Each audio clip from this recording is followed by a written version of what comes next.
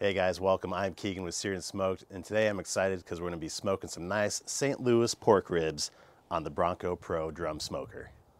All right, before we throw these ribs on, let me tell you what I've done so far. We got our smoker set up for around 300 degrees, got lump charcoal in there. In the basket, always start with the large chunks, work your way up to the small chunks, and then I've been, instead of putting wood on top, I've been putting little chunks of wood in amongst the charcoal. Little tip I picked up from Harry Sue and Justin over at Baby Back Maniac. Harry has his own channel to check him out. They're both awesome. So I've been going with that lately, and that's worked out nicely. So it makes it just a little less maintenance during the cook. After we got our charcoal going in there, just dumped about a half a chimney of lit coals on top, and that's just a nice way to get a nice controlled burn versus like having a huge fire and trying to tame it down. So I do that whether you're working with a drum smoker or a green egg, any charcoal smoker, just put a little on top, open up your vents a little bit and just let it creep up, and that's a nice way to get a controlled setup. All right, and then these ribs, these are looking gorgeous. I got 3 racks from Costco and the 3-pack of the St. Louis ribs, and I've just trimmed them up so they're looking a little more pretty. Shortened them up just a little bit, just so they could fit on the hanging style of the drum smoker here. It's around 18 inches top to bottom, so you might have to trim your ribs up a little bit if you want them in one rack, or you can just cut them in half and use twice as many hooks, which is fine too. Today's Instant video, I just want these to be the prettiest ribs you've ever seen. So I trimmed them up to be perfect, and we got 3 racks of ribs to throw on the smoker. And as far as seasoning, we're just using one of my house blends that I use a lot, tweaking slightly here and there. So I'll put the recipe I'm using today down in the show notes for video description. But I'm always tweaking things a little bit, but also a little bit the same. So check that out if you haven't tried any of those rubs. I think you'll really like this one. It's a good one. And we're just gonna put these on right around 300 for about 3.5 hours to start. And we'll kind of keep an eye on them, make sure they're not getting too crispy, too hot. Adjust the temperature as needed. Every smoker is different, but we're shooting for a little faster cook, so planning on hanging these for around 3.5, and then probably switch them to the grill grate after that to finish them up. And we got a little mixture of apple juice and Coors Light, spritz the ribs for the second half of the cook. All right, before we seal this up for a couple hours, I just wanted to show you the setup in here. And you can see the heat deflector down in there. The ribs are a couple inches above that, so I could have left a little bit more meat on the bone if I wanted to. But I'm comfortable with this setup. Let them hang for 3.5 hours. Spritz after about 2 hours every 30 to 45 minutes.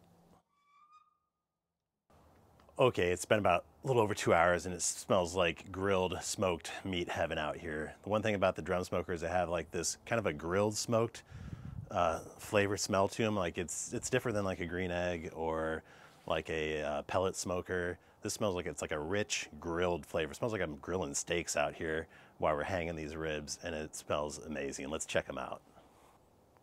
All right, so look at these ribs. It's been 2 hours. I have not touched them.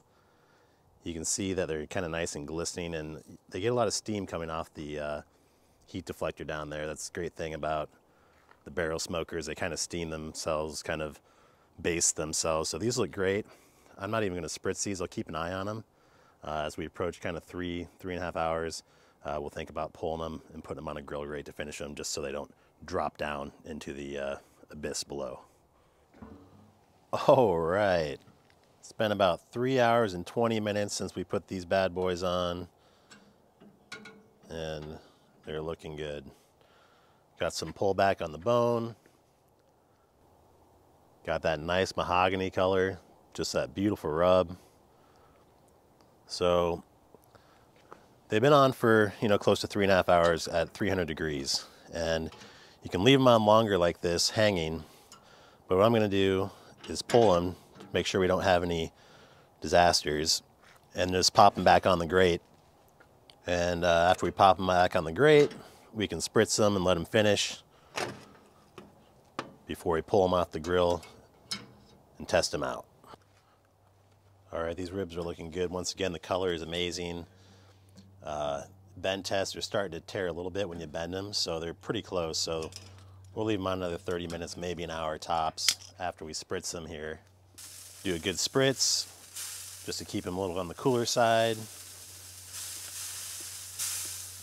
And we're in the home stretch. Woo! All right, these are looking gorgeous. I just glazed them. I meant to catch that on camera, but we had a production issue, so we missed that in action. But easy 4-ingredient, 5-ingredient glaze that I make. I'll put the recipe down below in the video description, and these are done. You can see that with the bend test, starting to get just like a little bit of cracking there. You know, if I let it go, it'd crack in half. So it's tender, it's done. They look gorgeous, that nice deep mahogany color on them, and looking forward to tasting these. Let's try them out. And before we move on, if you're not a subscriber to Seared and Smoked, I'd love to have you as part of the crew. We do a lot of fun stuff with grill reviews, grill table builds, recipes, all backyard barbecue stuff. This is your spot. So definitely love to have you as a subscriber. And if you want more Bronco Pro specific videos, I'll put a playlist up there in the corner that you can click on with more Bronco Pro videos from the past and in the future. All right, let's check out some of these ribs here. Make it easier on myself, flip it over. Not bad. Okay, so bark is nice, little smoke ring on there, looking good. I could have pulled them off just a little sooner. They're nice and tender, but they could have been just a little more moist based on probably when I took them off. So next time, I'll take them off about 3 hours total, or do them at a lower temperature. Okay, but now the important thing, how do they taste?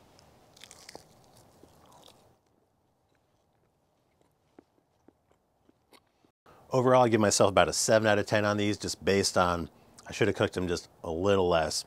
Not quite as juicy as I would have wanted them to be, but that was my fault. So next time, I'll just dial it back a little, but you can fit a ton of ribs on that smoker, and I like the versatility as far as hanging versus on the rack to finish, however you want to do it. But what's really cool about it is how you can hang them. They kind of self-baste by kind of steaming themselves as the juices drop, hit the heat deflector, then heat the flames, hit the flames below and shoot back up. And some of the pit barrel cooker, you get really good flavor off this. You can taste the charcoal, you can taste the smoke. Definitely a tasty rib. I'll be doing this again. If you want to see more Bronco Pro videos, I'll put the playlist up there in the corner, or you can subscribe right there. And I'd love to have you as a subscriber at Seared and Smoked if you haven't already joined on. So hit that subscribe button and ring that bell, and we'll see you next time at Seared and Smoked. Food always tastes better outdoors.